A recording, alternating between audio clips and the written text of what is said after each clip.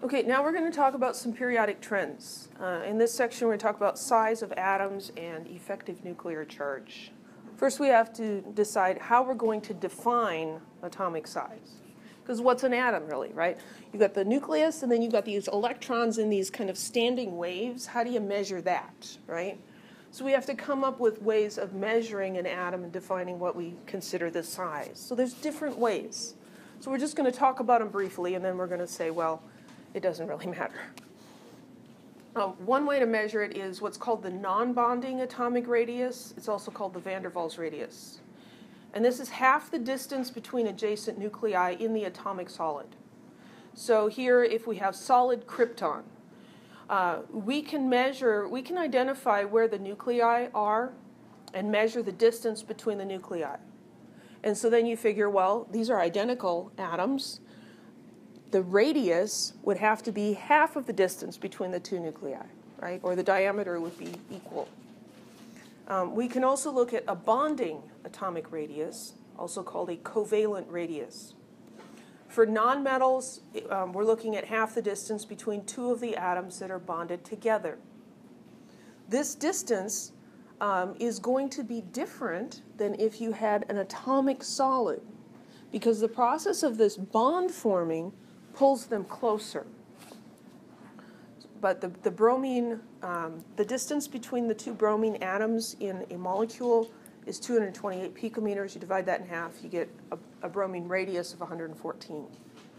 In metals, you look at the half the distance between two of the atoms next to each other in a crystal of that metal.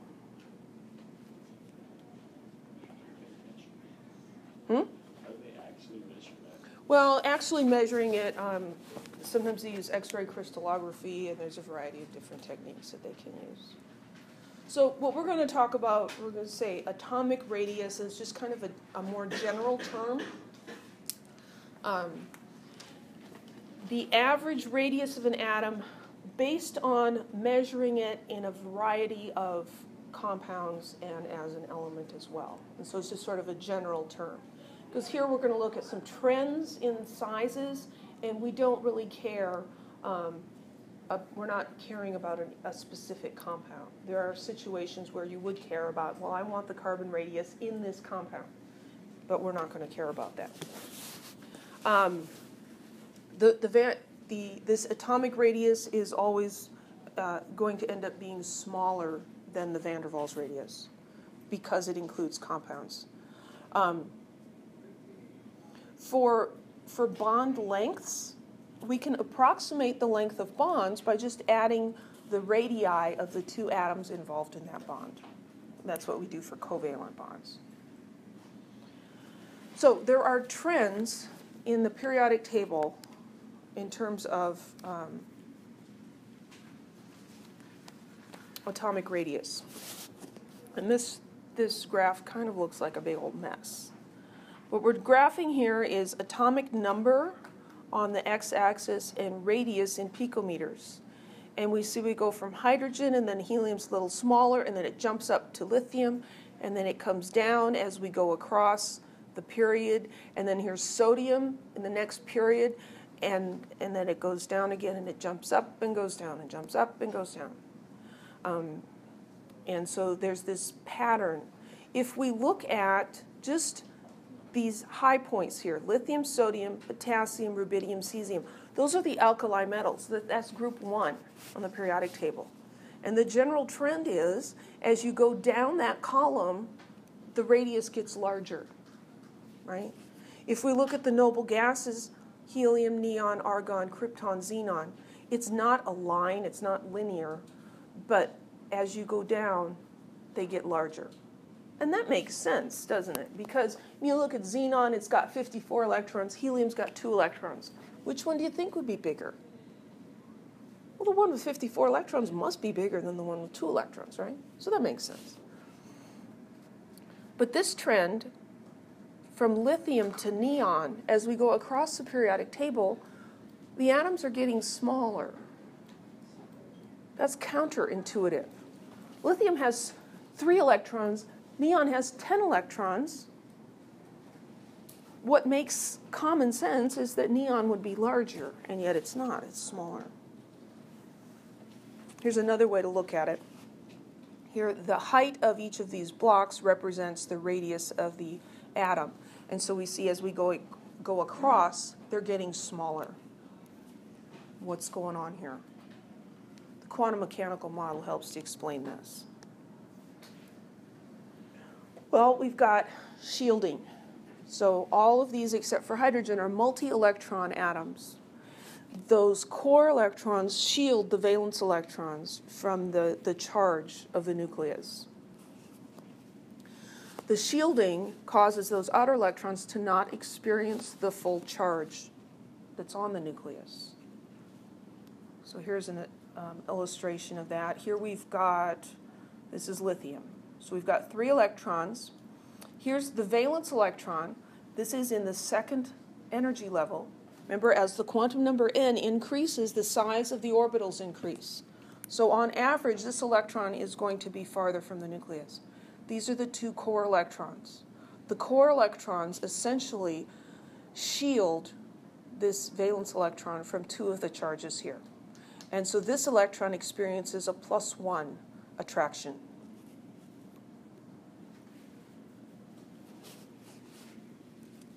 So we can say the effective nuclear charge is the actual nuclear charge minus the shielding caused by the core electrons.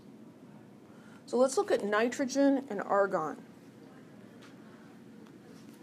So for nitrogen, what is the actual charge on the nucleus?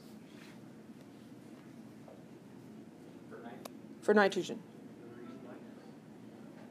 How many protons does nitrogen have? 7. It's got 7 protons. Okay, so the actual charge on the nucleus is +7. How many valence electrons does nitrogen have? 5. So 5 valence electrons, and then how many core electrons? 2 core electrons. The core electrons is the shielding. So we've got 7 minus 2. So nitrogen has an effective nuclear charge of 5.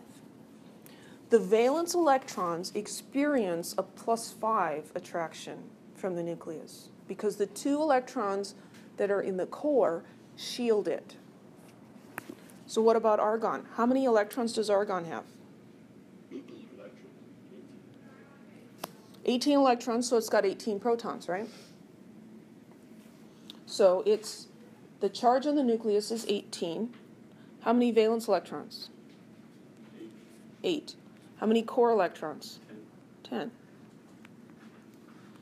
So it experiences a shielding of 10. So its effective nuclear charge is 8, which has a higher effective nuclear charge. Which is bigger, 8 or 5? 8's bigger. The electrons, the valence electrons on argon are experiencing a +8 charge. The valence electrons on nitrogen are experiencing a +5 charge. Yeah, so remember Coulomb's law, the potential energy is related to or proportional to the charges of the 2 things divided by the radius. So if we've got Q1 being an electron and Q2 being the nucleus, this has Q2 as 5, this has Q2 as 8. There's going to be a higher attraction. So will the effective nuclear charge always be the number of valence electrons? The effective nuclear charge will be the total number of electrons minus the core electrons. But a lot of the time it's the valence. A lot of times it'll be the same as the valence electrons.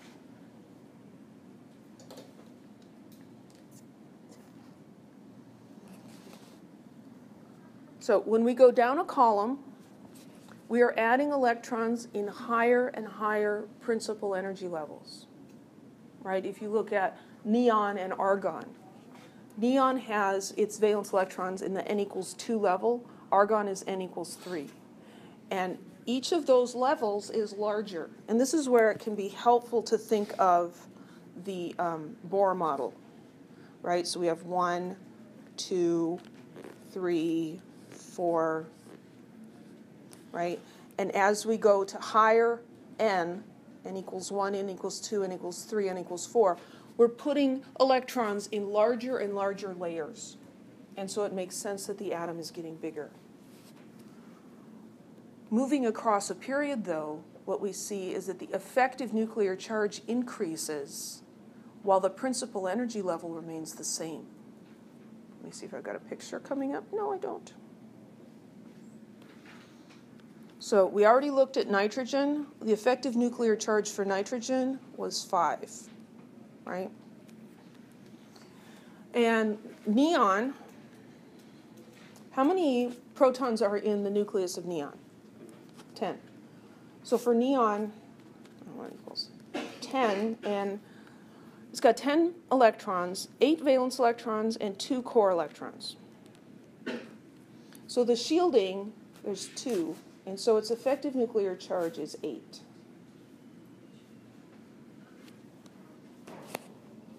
So we're looking at an electron in the second level here.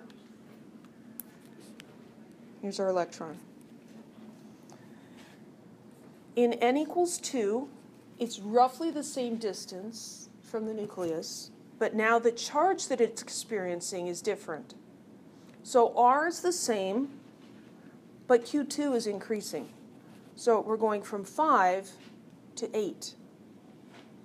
This higher attraction pulls these electrons in. And so we see as we go across a period that the atoms get a little bit smaller as we keep adding electrons, because we're also adding protons, and the effective nuclear charge is increasing. Does that make sense at all? How did you get 8? Oh, 8 valence. Well. 8 valence electrons, 2 core electrons, total of 10 electrons. Okay. Yeah. Where's that chart again? Which chart? The graph. Yes.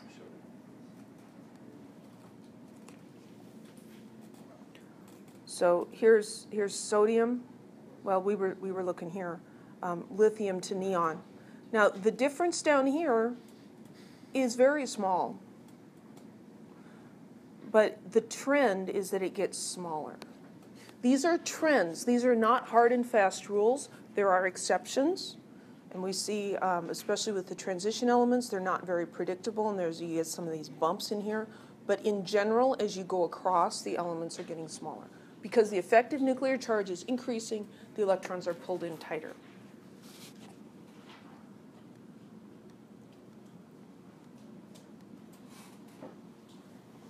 In the transition metals, we see the column or group trend being the same. As you go down a group, the atoms get larger. When you go across in that D block, you kind of have all bets are off. The valence electrons are the same in general, and the effective nuclear charge is going to be very similar, and so you're going to see very little difference in size for those transition metals. So this is the sort of question that you need to be able to answer for an exam. On the basis of periodic trends, choose the larger atom in each pair if possible. So tin or iodine. Well, we have to find them on the periodic table. And I should have a periodic table on here, but I don't. So I'll draw a little piece of it. So here's tin, and here's iodine. They're in the same period. What's the trend as we go this way? It gets smaller. So which one's bigger then? The tin. Okay with that? Let's compare germanium and polonium.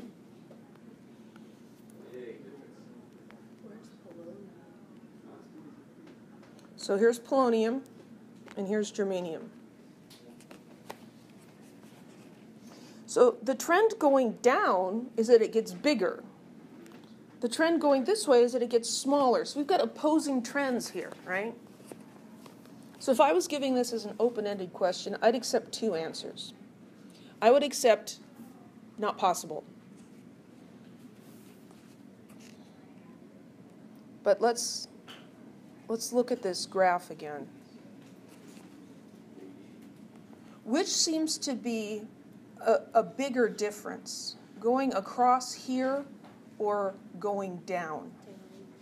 The going down is more important than the going across.